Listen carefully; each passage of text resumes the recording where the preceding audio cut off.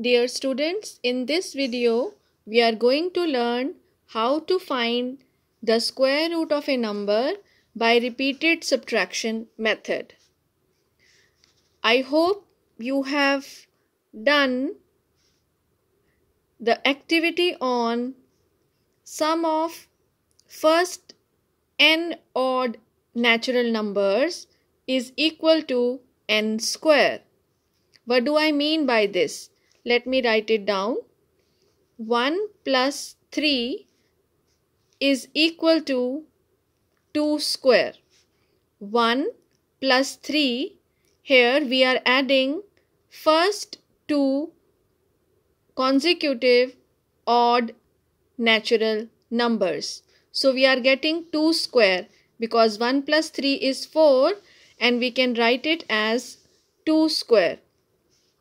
Similarly, if you see 1 plus 3 plus 5 equals 9 and it can be expressed as 3 square.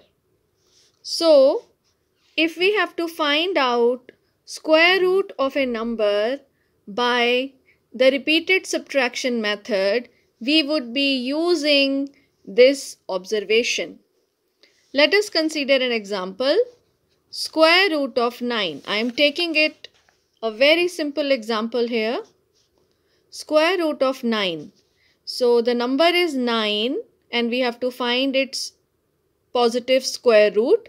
So I am subtracting from 9 the first odd number, which is 1. So 9 minus 1 equals 8. Now take the number 8 and subtract from 8 the next odd number, which is 3. So 8 minus 3 equals 5.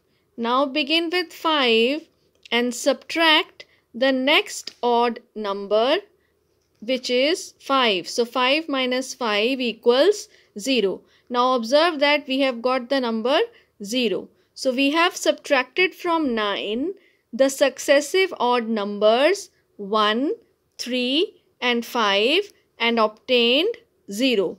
So this means square root of 9 is equal to 3 because 3 odd numbers have been subtracted from the given numbers 9, then 8 and then 5.